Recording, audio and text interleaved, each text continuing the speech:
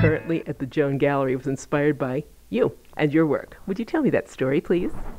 Well, I had a show in Utah at a university there, and this person who's a curatorial trainee at the University of Pennsylvania happened to see that show, and she decided she liked what she saw and was interested in the idea of the stages that were found there, the various contexts for things. And she decided to do that and was offered a space at a place called Joan, which is in the Benedict building in downtown Los Angeles.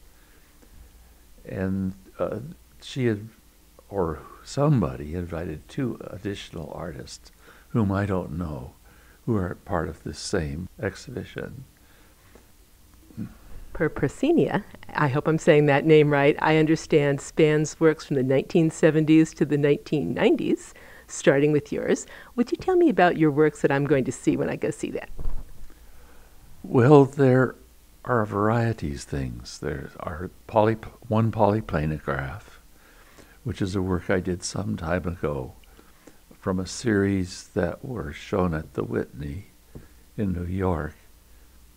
And this is a multi-stage work. It has a series of plexiglass sheets, and I developed a process whereby I would put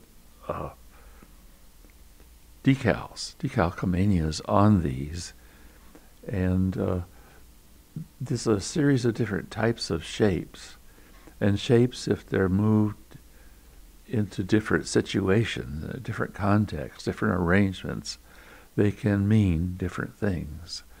So that a shape could mean hair in one situation, leaves on a tree in another, stage lights in another.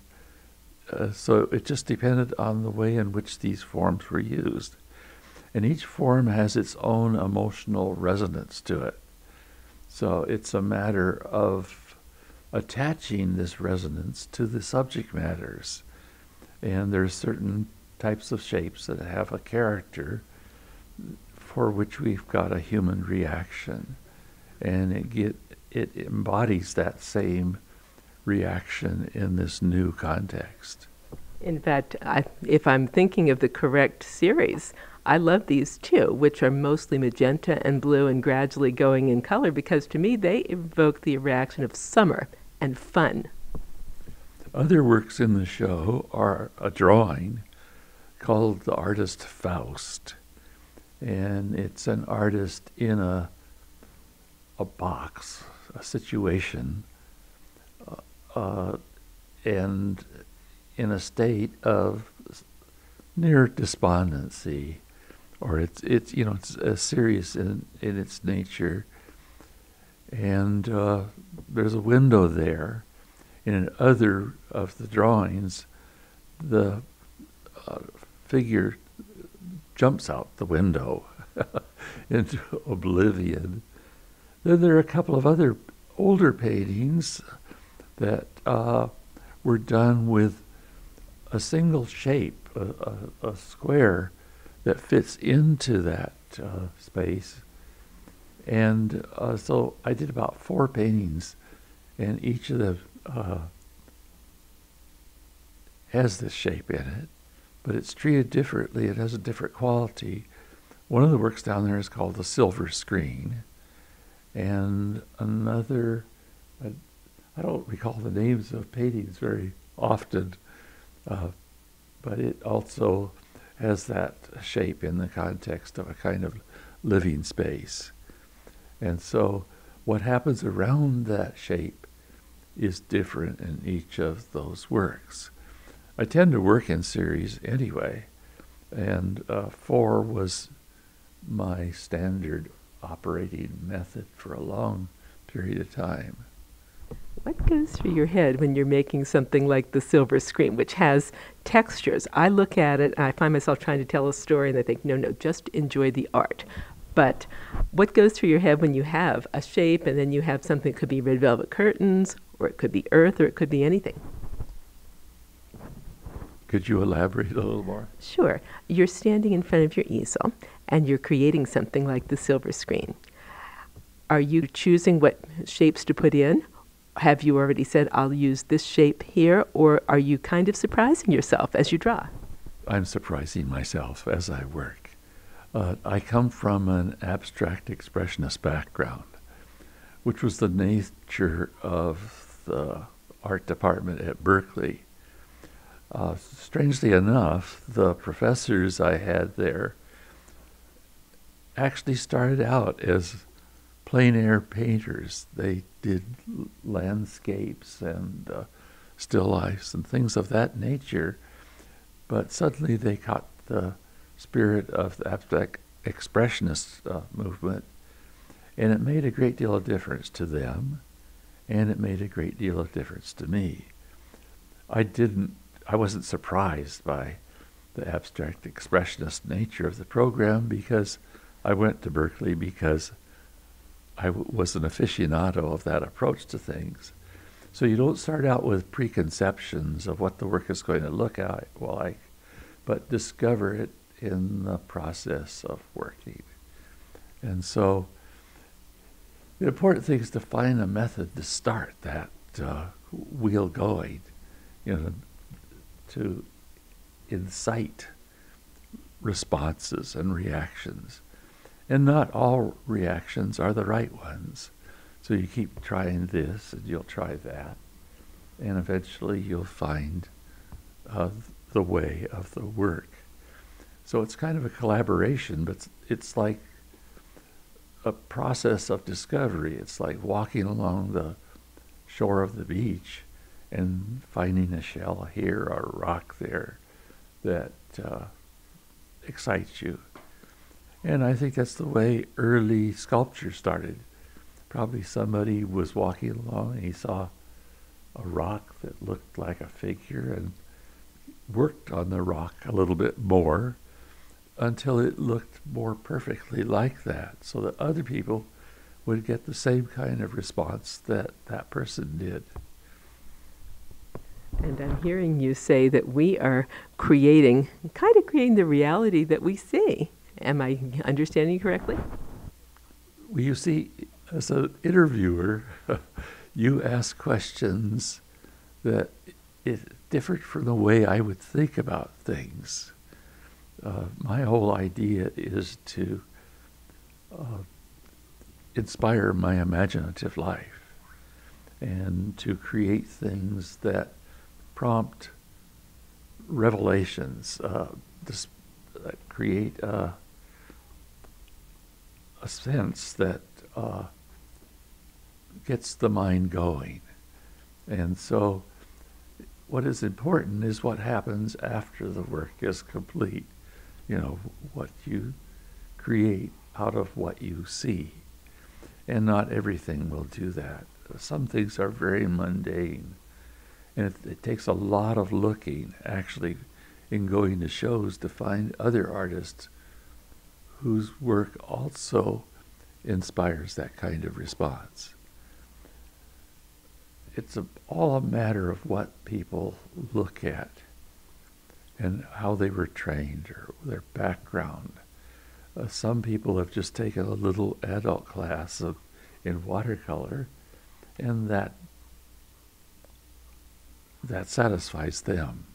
But it doesn't satisfy me as a viewer. And I want to reach people. I do this as a social act that isn't just for me, but it's intended to try to inspire other people. But that depends on their having some corollary background, a background that has something of the same flavor as what I've discovered, what I've found or what I've developed. And the other thing is that it depends on what you read and what you look at. And that context is extremely important to the work. It doesn't occur just willy-nilly out of the air, but it comes out of a context atmosphere, a world. And so you might not get everything if you don't read some of the same things, which are also inspiring, imaginative revelations. You made me laugh out loud with Alberto's at 7. And again, with the idea of context. If I'd never seen a haughty headwaiter, I might not find that so funny that we have what could be a haughty headwaiter dancing in a pink outfit. Well, that particular big painting, or larger painting, let's put it that way, is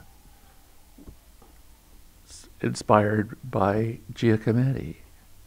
The head on the table there, nobody else will recognize this, I'm sure, but it comes from a head in the sculpture garden of the Hirshhorn Museum in Washington, D.C. So work comes out of work, and so it's a developing history. It's not something that just happens tomorrow or today. It's something that has a background, that has where you've become a part of the progress of that element.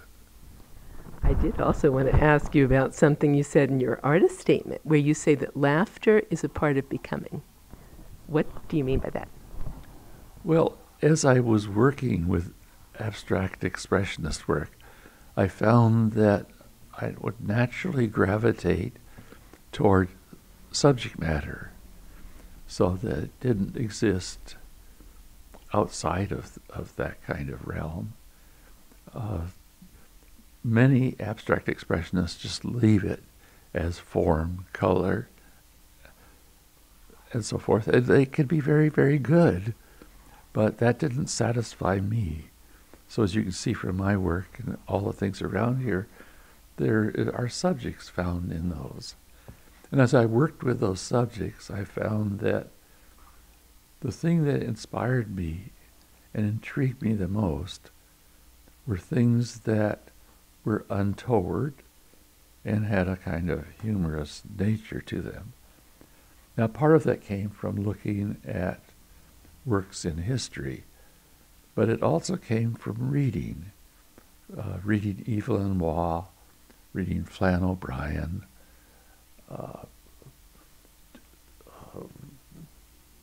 Tom Sharp, another. So a whole series of authors, and they did work that is not the ordinary. It sparks not a direct response, but an imaginative response. And that also inspired me. So what happened was that there was a professor at USC who also was interested in works that involved humor. And we got together and we convinced the Borchardt Foundation to fund a conference, an international conference on humor and art. And this took place at Chateau de la Bretèche in the town of Misillac in Brittany, France.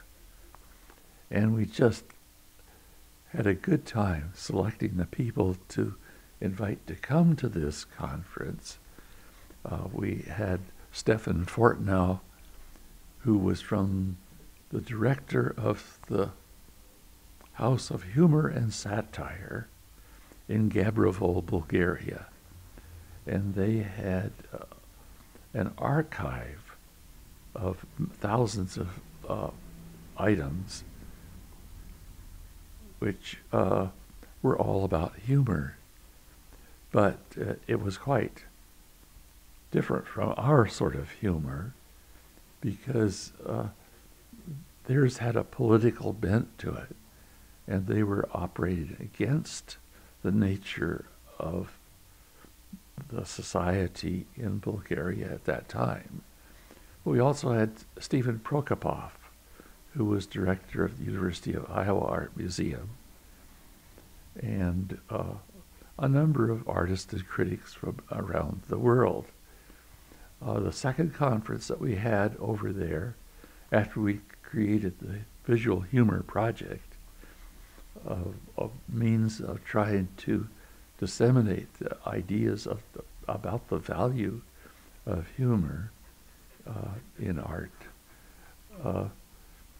We invited cartoonists, French cartoonists primarily, and some of them were from Charlie Hebdo, and some of them died in that the killing spree that went on in connection with the depictions they'd made of the Prophet Muhammad. So humor can be a very serious undertaking. It can offend people as well as ingratiate them. Mine is more of the ingratiating type, and my works do not involve any direct references to the politics of the day, but are independent. And independence might be the key word there. It just shows us how powerful ideas and art can be, and Yes. humor. Yes, they can. Yes, they can.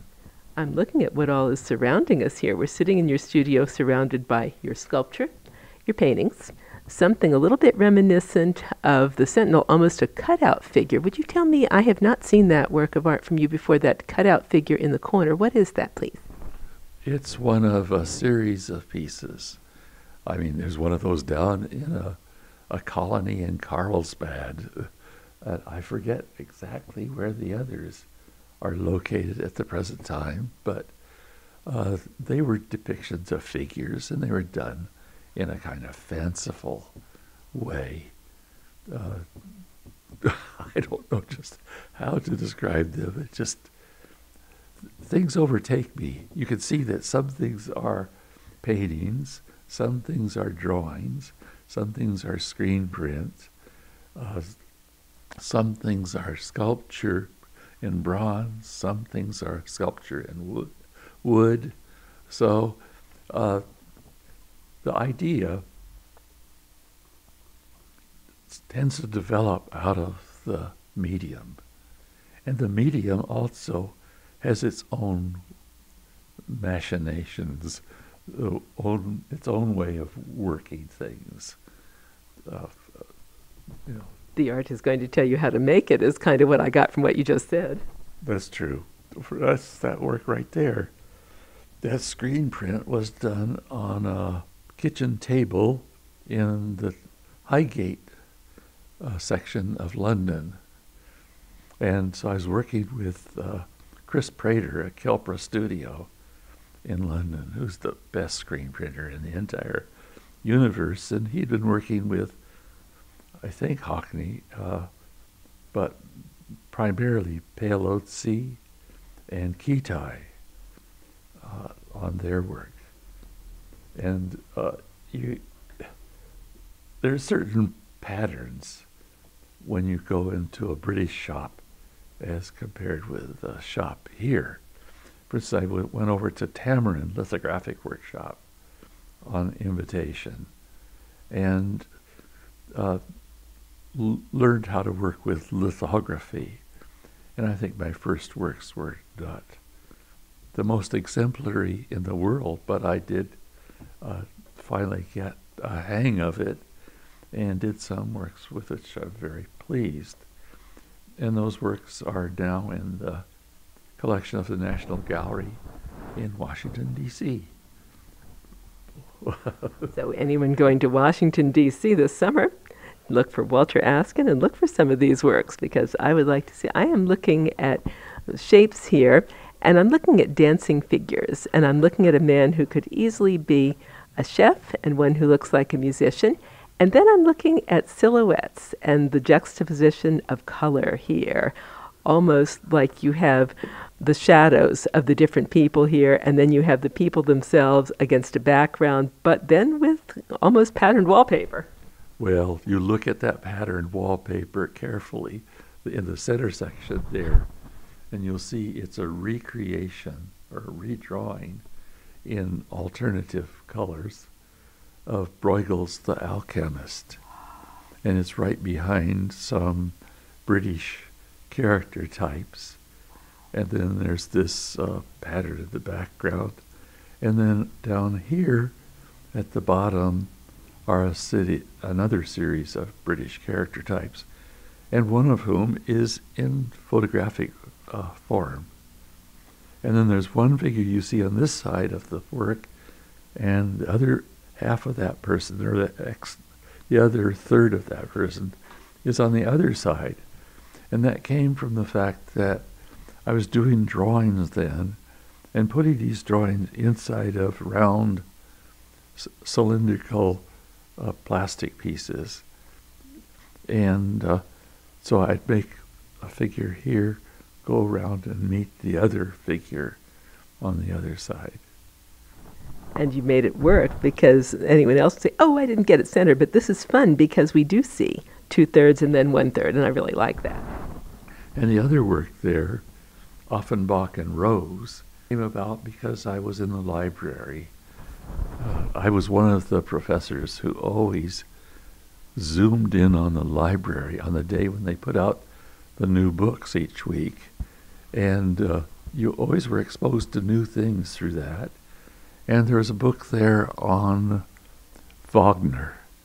And that's Offenbach, but other ones were about Wagner. And the stage sets for those pieces inspired me.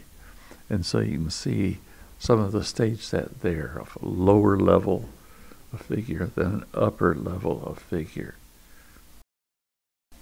And being there was wonderful too, because I'm a badminton player, or I was, before my knees gave out. And Highgate School was right there. And they had an area there for court tennis, which is like a section of a castle. And somebody started playing with, hitting a ball with a racket there. And then people kept replicating the section of the castle in order to make this court tennis go. Well, anyway, I went around to the drill hall for the badminton. And it was fascinating because, first of all, they polished the floor to a high sheen. And you're changing direction a lot in badminton. And so the first night, I think a couple of people went home with sprained ankles because they'd fallen down in the process of playing badminton there. So this is all part of the context. All these sorts of events that occur along the way become a part of the way in which you look at life and the way in which you do things there. It turned out that the place I stayed there was the same place that a fellow had one of my works, Norman Fruman, who moved to the University of Minnesota. And so people would see my works up there in Minnesota on his wall there. And he had the same woman upstairs who would sing at night in a high falsetto sort of voice. Drive you crazy. That had to be interesting if you were trying to get some sleep. Yes, yes. This is one of those old London houses that's been made over into living quarters for, a number of different apartments. And it was managed by a lady who had several of these, and she walked around with a parrot on her shoulder. So you can see that esoteric life was alive there, and so I wasn't the only one doing esoteric things. Whatever it was, it certainly was not dull. That's very true. I'm going to brag a little bit about you because I know that you've exhibited all over the world and have taught, but have also received a lot of awards for being an outstanding professor. If you wanted to teach a lesson today to the next generation of artists coming up, what would be the first thing you'd teach them about? You're faced with that blank canvas, and how do you start? Oh, vey. I don't know how to answer that directly. I would, you know, you could get into a lot of trouble teaching if you don't know the people. And at a state university, you're walking into a room at the beginning of each term with 24 different people. And they each have their own bent. Some come from a Hispanic background, others from a Germanic background, others from something quite different. Some are come from Taiwan, for instance. And so they'll each bring to that class a certain background, a certain set of ideas, a certain flavor. And the biggest problem is when they don't come with any background at all.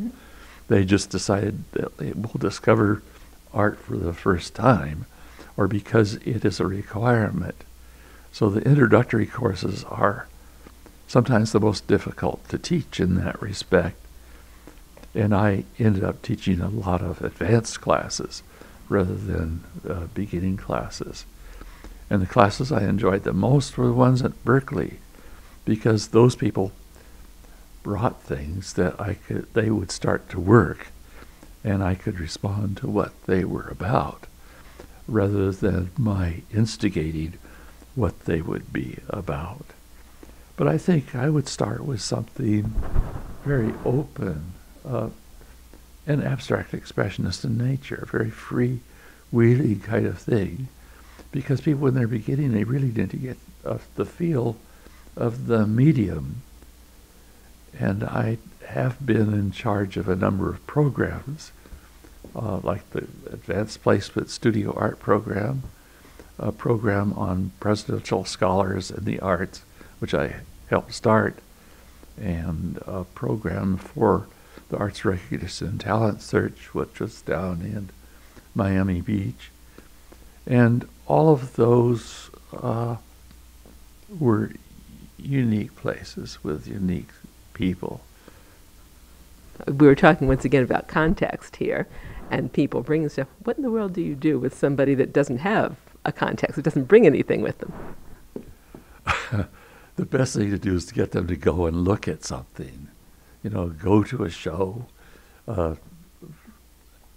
I do some things over at Caltech, and Jim Berry, the teacher there, has a room that's lined with books. And the first thing he has people do is go and look at those books. And I think that's a very wise thing to do, because they've got to tank up.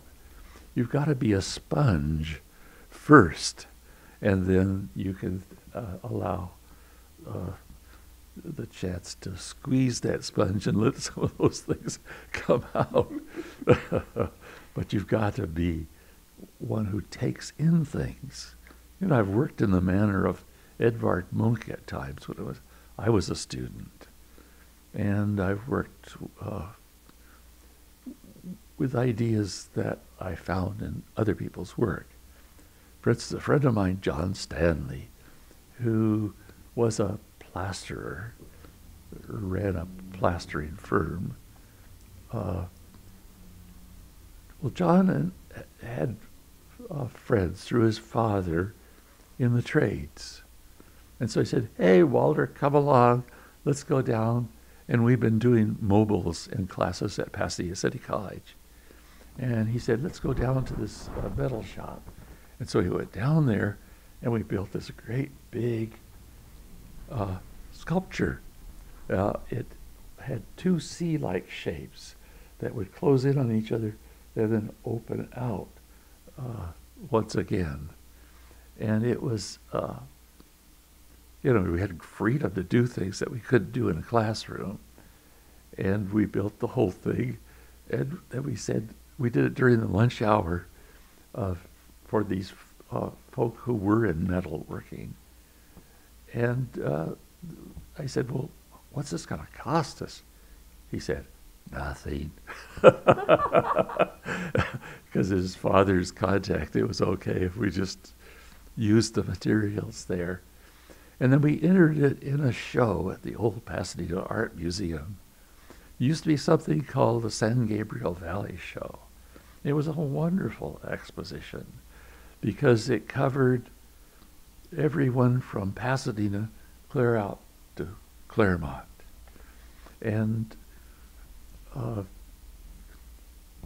this work got in the show. I had jokingly called the work Magnificent Edifice, which was just done as a joke. But John liked that title. It didn't fit at all. It was just a silly thing to do. But so I put I was the one who went and entered the show, and I put Duo on it as the title because it had two major moving forms, and then two people had made it, so it seemed suitable to me. Well, it got in, and they hung it from the air conditioning vent because the old Pasadena Museum didn't have what you call a mobile-ready situation. So in the night, we'd put it together with fishing line. It turned and turned and turned, and each turn, one little strand of this string would break. And so, and finally, the whole thing fell to the floor. So they called us up the next day and they said, your work cut 2 Armstrong linoleum tiles in 2. And we said, well, look what your floor did to our mobile. So we took catgut down, which didn't unwind, and reattached the whole thing and put it back up. When the show was over, there weren't a whole lot of places to put such things, and so it rested behind my parents' garage for many years, deteriorating in various ways. And I kind of like deteriorating things. I like the idea that leaves will brown and fall down, and things change over a period of time. And I like what happens to sculpture over a period of time. Not always, but most times I do. And so I went back up to my parents' place to retrieve this, but it had gone away somehow. Someone took it away, or? Oh, it probably was not a mobile thief. Got it. It was probably a trash truck that. Some people just don't appreciate art. It was a big piece for sure. Yes. I didn't want to forget to mention, we've been talking all about art, but I didn't want to forget to mention your books as well. We have Mainstreaming the Muse here, and we have, in addition to your cute dog. Well, that one's called Monsters and Foozlers. And please tell me about writing that one. It's being revelatory snippets pertaining to dips, dorks, dweebs, and diplomas in the form of fake facts and true fictions. And this book is basically about teaching art and all the esoteric and untoward things that can happen in the process of teaching art. The students who don't do any work, or in other ways don't quite meet the perfect expectation. Foozlers is a real word. I thought you made it up. No, you can foozle a golf shot, so particularly probably on the green with a putter. And Womsters is something I made up. How do you foozle a golf shot? Well, I'm not a golfer. It sounds like you're saying fake it. It sounds like a foozler is a fake. Yes. And then Mainstreaming the Muse? That was done in connection with my show down at the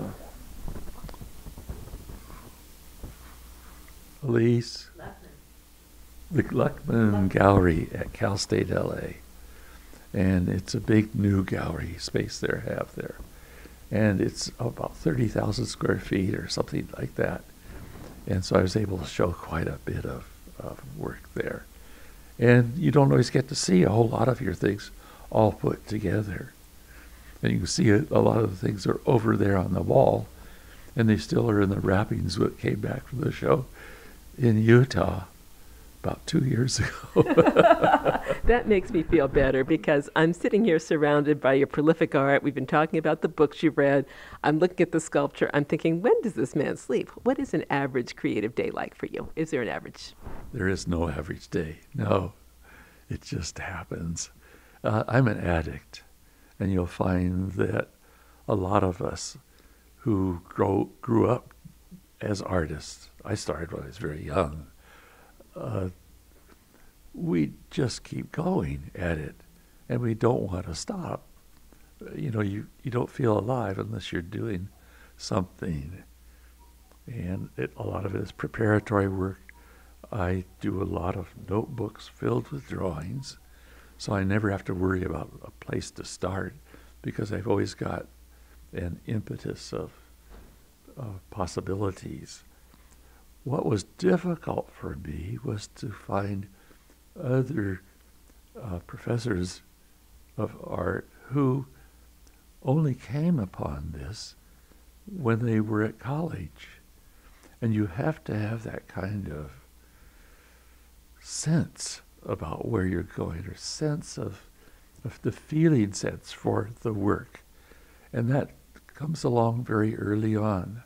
That's why it's important for young people to start early and to get a feel for it rather than to adopt it later on, conceptually and intellectually, because it just doesn't have the same integrity to it.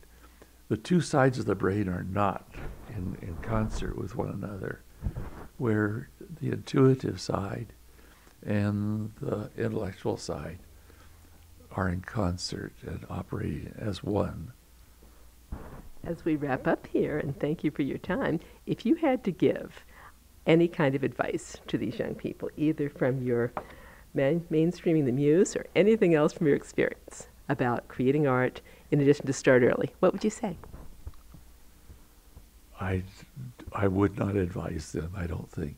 I don't think I would try to direct people. Everybody regards themselves as an artist today. I go down to the Rose Bowl Aquatic Center and do exercises in the pool there, and I find that everybody there thinks of themselves as artists because they do a little work of one sort or another. And so art is proliferated on its own pretty much today. People get started from alternative places. They're looking at this and that and other things. And Mrs. Warhola's son, Andrew Warhol. Andy, okay. In New York, everybody knows about him, and they all think of him, because a lot of the knowledge of art today comes from money. People respect money a lot, and I respect the quality of life that art can engender, the thing that can give them energy and a value to what they're doing, rather than to think about what you could sell this for or who you can get to buy it. And that's one thing that's happened with art today, is that a lot of people like Mr. Broad downtown and others have a lot of money, and they influence greatly the world of art. And you get to see what they like, but you don't get to see a broad spectrum of what is being done. And that doesn't hurt me so much, but it would be helpful to almost everyone if they could see a broader spectrum of possibilities. Because I know friends of mine who do wonderful work and who are not seen on a regular basis. I mean, I may see their work and they may see my work, but we operated then within a rather closed circle. And the broader the circle, the better. Walter, thank you for your time today. You're welcome. I think.